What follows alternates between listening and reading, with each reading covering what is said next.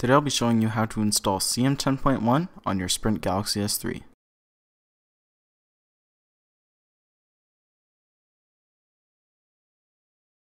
Go to the link in the description. It's going to bring you to an XDA page.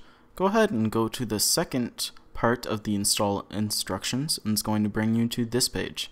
This is the CM Nightly page. Go ahead and go to the top, latest one, and download it. Now go to the second link in the description and download your Google Apps. Once you have both of those files transferred over to your phone, click up on the volume rocker, home button, and power button all at the same time.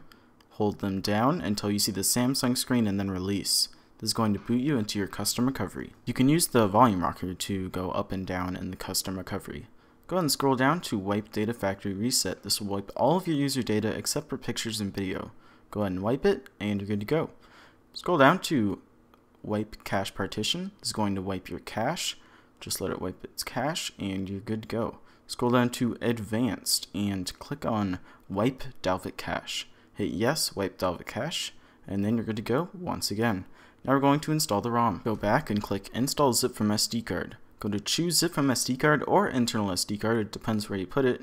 Go to CM10.1, hit Yes, Install CM10.1. This is basically going to install the ROM. Go back to Choose Zip from SD card or Internal SD card and install the Google Apps. Hit Yes, Install Google Apps.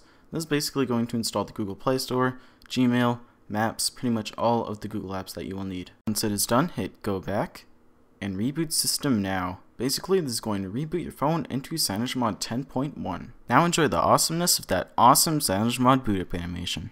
Once your phone boots up and you get past the startup screen, you'll notice that you're on Android 4.2.1. Except you have amazing features. So basically, you are now free to tweak your phone as you would like. Now keep in mind that this is just a nightly build, so you will have some bugs and little problems here and there, but overall they will get fixed over time, so don't worry.